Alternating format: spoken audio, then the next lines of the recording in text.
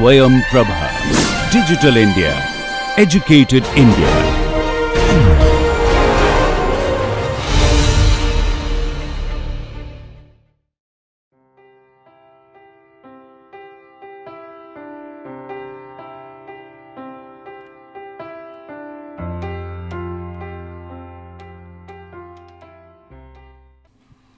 Welcome back to my course Aspects of Biochemical Engineering. In the last lecture, I tried to cover the immobilization of enzymes. This will be continuation of that. Now, you can remember in the last lecture, I tried to define what do you mean by immobilized enzyme. Actually, immobilized enzyme means you confine the enzyme on the solid matrix. That is called immobilize the enzyme, and it has several advantages. Advantages means you can reuse the enzyme again and again, and stability of the enzyme will be increased to a great extent, and the purity of the product will be more. In industry particularly, it has lot of applications. Now, question come that I tried to discuss in the last lecture that in this immobilized enzyme system, what are the different applications we have. I told you it has application, and particularly in the industrial sector. I can give the example of production of high fructose corn syrup. This is produced, particularly this is used in the western country in the confectionery industry. How it is produced? They use the glucose they obtain through the hydrolysis of starch present in the corn, and then pass through the immobilized glucose isomerase enzyme, and then glucose is converted to fructose, and we know the fructose is 10 times sweeter as compared to this is usually recommended for the diabetes patient. Not only that, if you look at beer making industry, one major problem with the beer making industry is the precipitation of protein, because beer is considered as the energy-rich drink because it contains lot of protein. Now, and beer usually served under chilled conditions, and we know protein, if you heat it or cool it, there is a possibility of precipitation of protein. Now, if there is a precipitation of protein, then there will be haziness in the beer, which is not acceptable. So, what we can do, we can have the immobilized protease enzyme, proteolytic enzyme column, and pass the enzyme through, pass the beer solution through this, so that protein present in the beer can be disintegrated into the smaller protein molecules, which cannot be precipitated at a low temperature, and we can get chill proof beer. Now, divided into two different classes, one is called porous and non-porous solid matrix. Now, in case of porous, we have more surface area, and if more surface area is there possibility of more immobilization of more enzymes, and if more enzymes are immobilized, then we can expect more substrate conversion. So, we can expect more product formation. Am I right? And so, question comes, what should be the characteristics of the solid matrix? So, this we discussed in the last lecture. Now, this lecture I shall concentrate mostly on the methods, techniques of immobilization technique. What are the different techniques? Now, if you look at the first slide, it gives the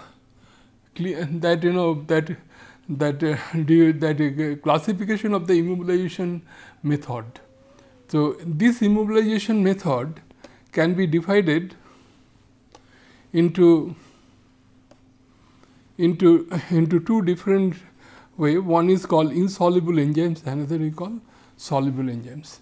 Now, in case of insoluble enzymes, it can be in the immobilization can be done in two ways. One by binding, another by entrapping. Now, binding means what? Binding means, suppose this is the solid matrix and your enzymes is there. So, this is bind on the solid. And entrapping means what? Entrapping means, suppose there is a gel. Inside the gel, your enzyme are entrapped. like this. There is a fiber, there we have fiber like this, and inside the fiber the enzymes are immobilized. So that is called entrapping. So so if you look at the bindings, we have different types. One is cross linking, another carrier binding. So this carrier binding again divided into 4 different classes. One is physical adsorption. Physical adsorption is a very simple technique, and cost involvement in this process is quite less. Ionic binding, through the electrostatic force of attraction it can be done, and another is metal binding and covalent binding. Entrapping, we have gel entrapping. I just showed you gel entrapping, then fiber entrapping, and microencapsulation. Microencapsulation, we know the envelope. Inside the envelope, the enzymes are immobilized. Then we call it microencapsulation. Very small that capsule we can put it. I can give the example of that capsule that we use as a medicine. That how the medicine is put inside the capsule. Similarly, enzymes we can put inside the capsule. Now, in case of soluble enzymes, the immobilization can be done in 2 ways. One is called ultrafiltration, another is hollow fiber device. So this is ultrafiltration, means it is the membrane size will be very small, so that the enzymes they adhere on the surface of the solid matrix.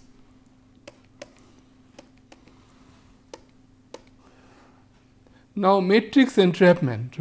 Now, when you talk about the matrix entrapment, enzyme solution is mixed with polymetric fluid and then solidified into various forms depending on the applications.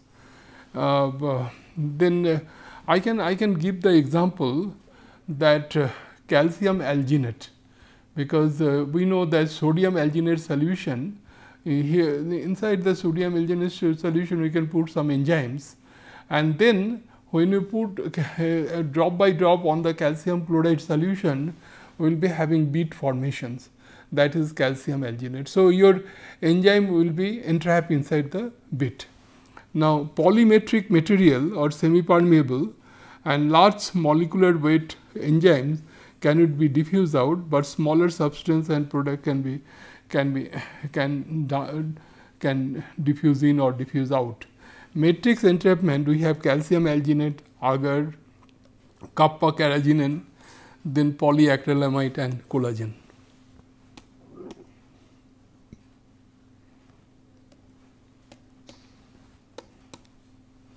Now, this is the kind of example of matrix entrapment that I showed you. This is the matrix. You can see this is the matrix, and inside the matrix how enzymes they are entrapped. This is clearly visible. Now, there are method of entrapments is infusion in the gel. One is infusion in the gel, enzymes are entrapped inside the gel, inclusion in the fiber, inclusion in the microcapsule. I hope I have explained that. I don't like to spend more time here.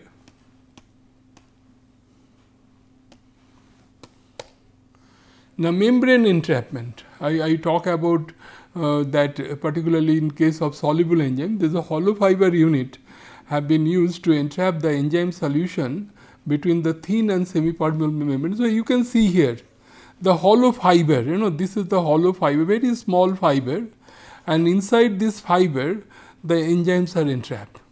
So, this is the membrane material, maybe nylon, cellulose, polysulfone and polyacrylate. The acrylate, so different type of membranes we can use. Now, microencapsulation, this type of immobilization that enclose the enzymes in a membrane capsule. The capsule should be made of semi-permeable membrane like nitrocellulose or nylon. In this method, the effectiveness depends upon the stability of the enzyme inside the capsule. So, that, so your capsule, when you inside the enzymes, that now this capsule that envelope should be stable. If it is not stable, then if it is break, then enzyme comes out, or it disintegrate the enzyme. So stability, the effectiveness of this this capsule is very important.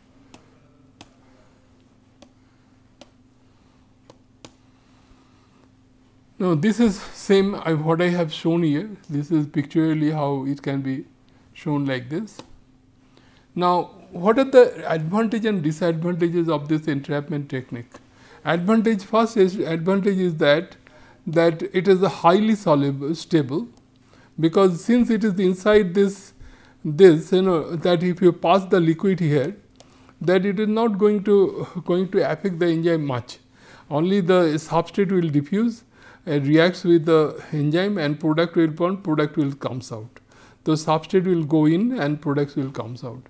Easy handling, it is you can, because I was in IIT Delhi, and one of my research colleague, he was working on immobilized glucose isomerase enzyme, and he used the collagen membrane. The inside the collagen membrane, suppose collagen membrane is a membrane. So this we can make it in the form of bag. We can fold it, and then with the help of heat we can seal it, and then one end we can put the dry powder of enzyme and seal it again. And like this we have different bag, and we can, suppose this is the column and of the reactor, in the bag we can put it here one after another, and we can pack the column, and then you pass your substrate here and get the product in other end. So easy to handle. No chemical modification is required, because no interaction between the solid matrix and the enzyme. But disadvantage is that enzyme deactivation may be possible due to maybe your matrix has some kind of material which affects the active site, then deactivation will take place. Enzyme leakage through the pores. If the pore size of the capsule is more, then enzyme may percolate out from the system.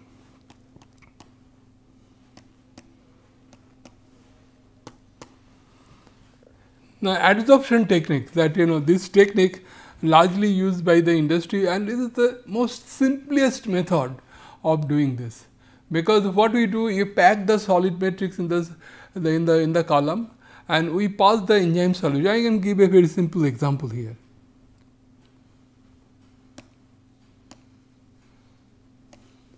Suppose this is a column, and inside this column we have any kind of solid matrix. We can put it. We can, as for example, we can use a coconut coir. Coconut coir is a fine fiber. So we can pack the column. Why we use coconut coir? Because it has lot of surface area. So more surface area, more will be the immobilization of enzyme. Now what we do? We prepared the enzyme suspension solution. This is enzyme solution. Am I right? Now this enzyme solution, with the help of pump, we pass it through this, and we recycle back to the system. So we just recycle this, and time to time we draw the sample and find out the activity of the enzymes. Now when the activity of the enzymes is constant, then you assume that your column is saturated with enzyme, and then you keep it in the buffer for some time, and then you pass you replace it with your substrate, and put your substrate here, and then you can take out product here. Very simple, very easy to operate this system. So here this is the physical phenomena, because here suppose this is the solid matrix, the enzymes just they adhere on the surface of the enzyme, just adhere, it touches the surface, and the interaction between the solid surface and enzyme is due to weak van der Waals type of force. So if we pass the liquid at the very high flow rate, then it will be having some kind of shear force, and with the shear force there is every possibility enzyme may dislodge from the surface of the solid matrix. So that is the one problem. The attachment of the enzymes on the surface support is weak van der Waals type of force. Active side. Now when we do this kind of immobilization, one thing we shall have to take into account, the active site of the enzyme should not adhere with the solid surface. Now, if it is the other way, suppose this is your active site is like this, then your substrate cannot interact with the enzyme. So, that is not desirable.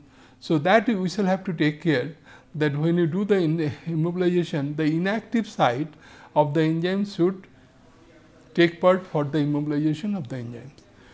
Now, desorption of the enzyme is the common problem, as I mentioned, and solid support material like alumina, silica, porous glass, ceramics, and diatomaceous as clay, bentonite, and organic material like DAE, cellulose, starch, activated carbon. The different type of solid matrix can be used for the immobilization purpose through the absorption techniques.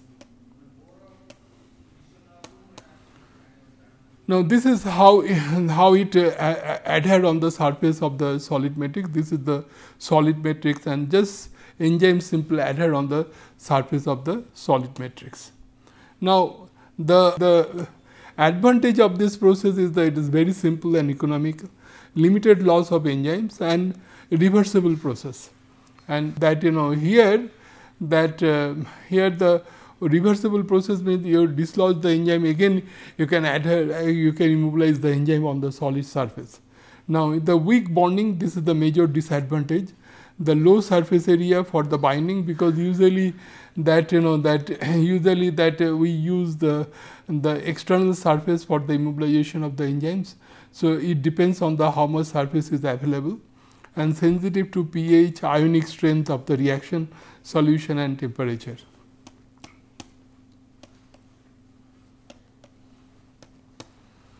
Next is covalent binding. Now, covalent binding is considered as the strongest binding between the, suppose this is solid matrix and this is the enzyme. Now, this bonding, and we call this covalent bonding. How the covalent bonding take place? It is the kind of sharing of the electron. The one electron from the solid matrix, one electron from the enzyme, they are sharing with each other, and then they form the bond, and this is very strongest bond. So, so retention of the enzymes on the support, covalent bond formation between the functional group of the enzyme and those of the support surface. So, this is I can give the example of CMC cellulose, carboxymethyl cellulose, that is largely used for immobilization purpose. Now, here that functional group may be amino group, maybe carboxylic acid group, maybe hydroxyl group, maybe sulfur hydryl groups. This functional group must not be in the active site. So, as I mentioned in case of adsorption phenomena, that your active site should not take part for the development of covalent binding.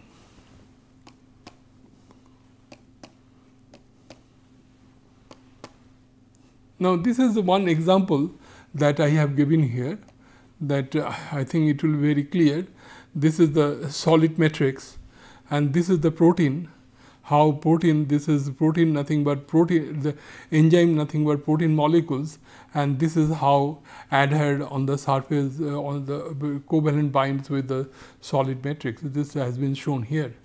This is the functional group support material, usually activated by using the chemical reagent sizes such as cyanogen bromide and carbodiimide and glutaraldehyde. Now, one disadvantage of this process, that when we use any kind of covalent bonding, we use lot of chemicals, and due to use of a lot of chemicals, there is every possibility the enzymes will lose its activity. This is the one major drawback we have as far the covalent binding is concerned.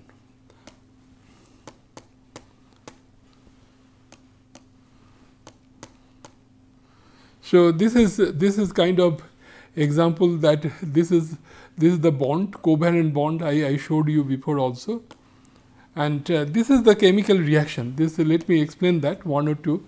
This is the carboxylic acid group, am I right, in presence of this methyl alcohol and this hydrochloric acid. The methyl group will be attached, and this is hydrazine.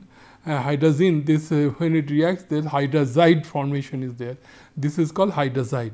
Now, this when undergo the diazo reaction, it comes the azo group, what I call acid azide. This acid azide, when it reacts with the amino group of protein, it forms the CONH that into protein. So, this is the how they can covalently bind with the solid matrix. Now, you can see how many steps are there. You start with methyl alcohol HCl, then hydrazine, then you have sodium nitrite, then pH you have to maintain 8 to 9. So, there are so many different steps are involved for this covalent binding process. So, what are the advantage and disadvantage? They are highly stable, no leakage, and a wide range of carrier matrix are available. Now, these processes are very costly and complicated. Low enzyme activity. Why low enzyme activity? Because during the immobilization, the loss of activity of the enzyme will take place, and high risks of modification of the active site. Because since you are adding a lot of chemicals, there is every possibility of the modification of the active sites.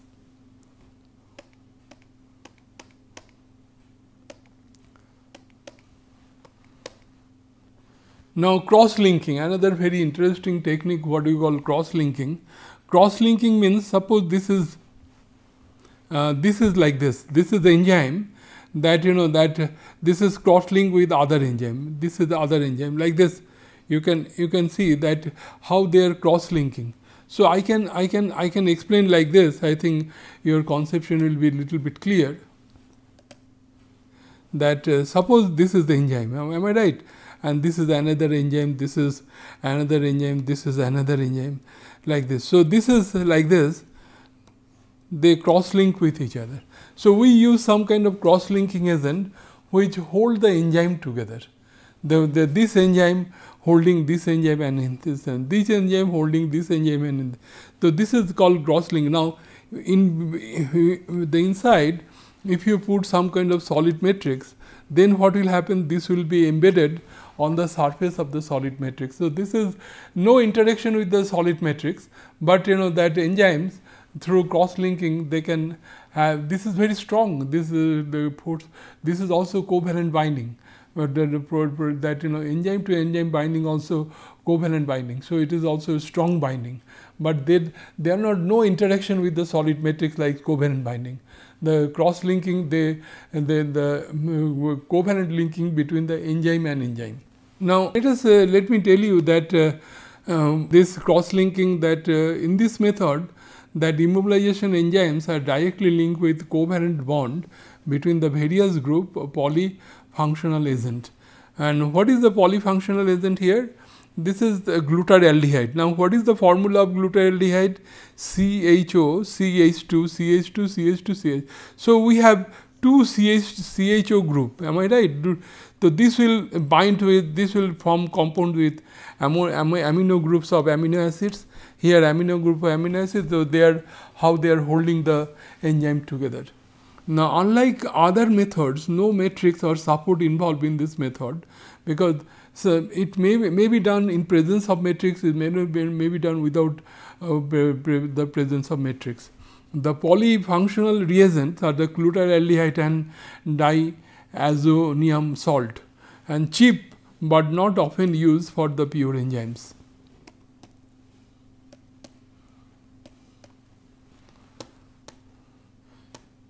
Now, if you look at the advantage and disadvantage of this process, there is no leakage, highest stability, strong bound, and no hindrance to the active sites. Now, here disadvantage is complicated and expensive, and changes of active site and modification. So, these are the different problems that we face with the cross linking.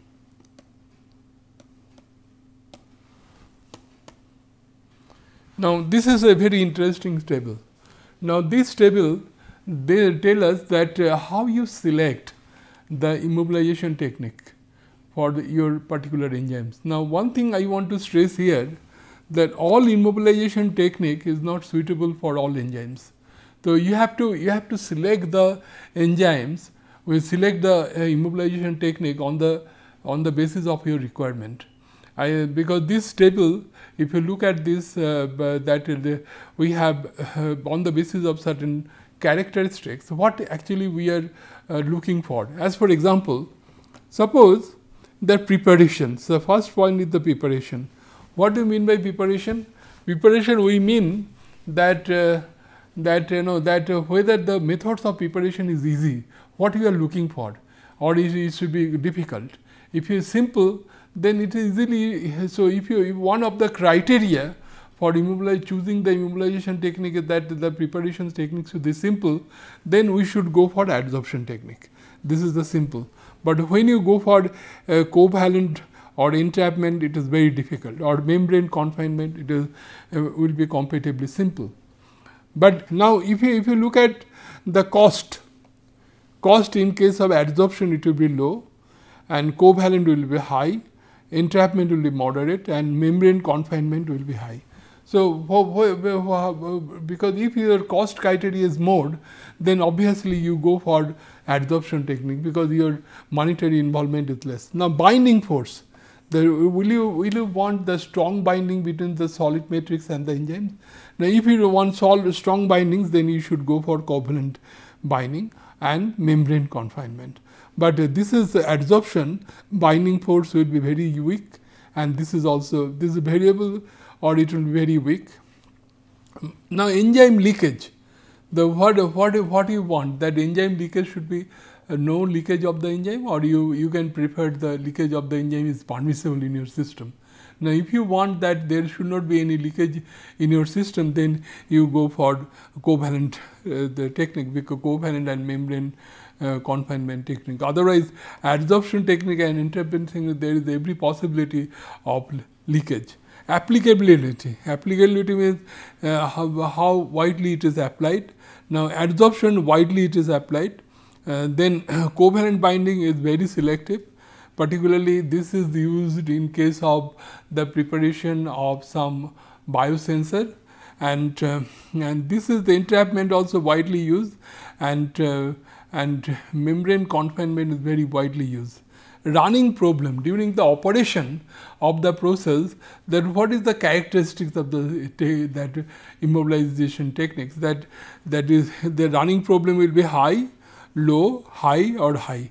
If you want that running problem should be as low as possible, we should go for covalent binding techniques. Now, matrix effect, that whether this process is going to affect the matrix, that here is the yes, here is the yes, in covalent bonding is yes, entrapment yes, but in case of membrane confinement, no. So, now large diffusion barrier. Now, in case of adsorption, no diffusion and barrier, the covalent binding no diffusion barrier, because your enzymes is there and it is outside. So, your substrate can easily interact with the enzyme. But in case of entrapment, we have some diffusion barrier, and membrane entrapment they inside. So, there will be every possibility that less diffusion of the substrate or less diffusion out of the product that will take place. Microbial protection, if you look at, now in case of adsorption, no microbial protection, because in case of adsorption, the outside the solid matrix, the enzymes are immobilized, there is no protection. In case of covalent also no protection, but entrapment, since it is inside, there is a protection for microbial attack, and here also membrane confinement, since it is inside the membrane, there will be some kind of protection for the microbial attack. So, it depends on what you are looking for. On the basis of your requirement, you should choose the technique. Now, next point that is important, how you characterize the immobilized enzyme. Now, because we have it usually presented by the international unit, and international unit is defined as that micromoles of substrate converted per minute per gram of immobilized enzyme. Now, activity of the immobilized enzyme is highly sensitive to initial substrate concentration, concentration of immobilized enzyme, temperature, pH, reaction time, agitation or flow rate, and physical dimension. One thing I mentioned in the last class also, that in case of immobilized system, suppose when you use the soluble enzyme, when you immobilize on a solid matrix. So, naturally it will convert it into solid the heterogeneous mixture, and since it is heterogeneous mixture, solid liquid big mixture, so when you put it in a liquid solution, there is every possibility the solid will settle down at the bottom. So you should require some kind of agitation so the substrate can freely interact with the enzyme and keep the product.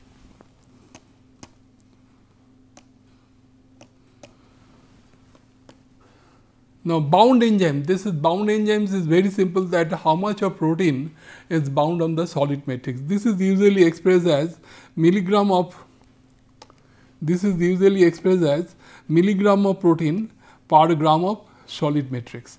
Now, specific activity of the bound enzyme protein can be expressed as micromole of substrate converted per minute per milligram of bound protein. This it provides some idea the effectiveness of immobilization procedure. So, you know that so this is how we can find out the activity of the immobilized enzyme.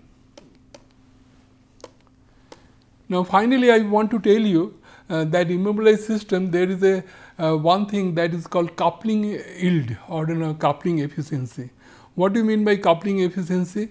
The overall, here you see the overall activity of the immobilized enzyme and overall activity of the initial enzyme solution present. So, what I showed you, suppose that this is the solid matrix, am I right? Now, this is here you put the solid matrix, here you have enzyme solution. So, initially you know the enzyme activity. Now, with the help of pump, you pass your solution like this and you recycle back like this. So, a time will come, your column will be totally saturated with enzyme. Then this activity will be constant. Let us assume this is the activity is E1. So, how much enzyme is absorbed in the system? E1, E0 minus E1, am I right? So, this is like this, the overall activity immobilized. So, how much enzyme immobilized? E0 minus E1. How much initially it is present? E0. So, that ratio is called coupling yield. So, this is how we can easily find out.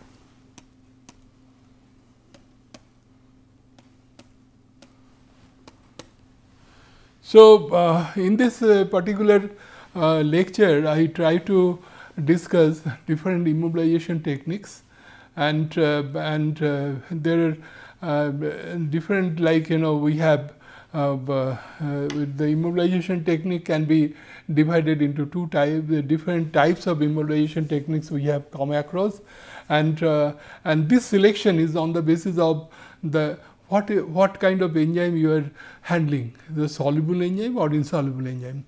So, on the basis of that, we have given the classification of the immobilization technique.